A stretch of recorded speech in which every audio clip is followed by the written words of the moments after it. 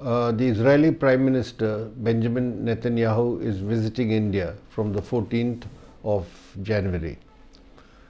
and this visit is taking place at a time when the Israeli government, headed by Netanyahu, is going ahead aggressively with encroaching further into Palestinian lands, setting up new settlements, expanding old settlements to ensure that an independent state of Palestine can not come into being. And this is the most reactionary government Israel has seen since it was founded,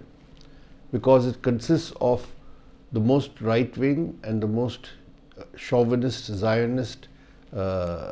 parties who are bent upon not only enslaving the Palestinian people, but converting all other Arab citizens in their country into second-class citizens.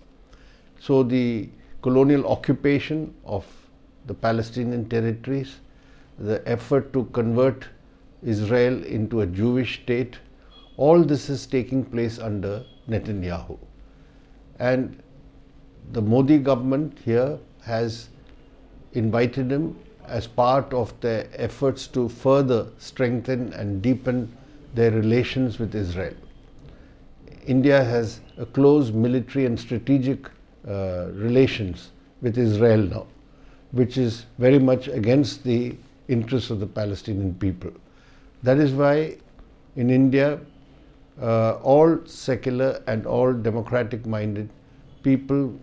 are opposed to this visit, because we are giving further legitimacy to the aggressive intentions of the Netanyahu government. And all over the country, protests will be held timed to this visit, and the Modi government will also be told that they should not continue to have this sort of strategic and military collaboration with Israel.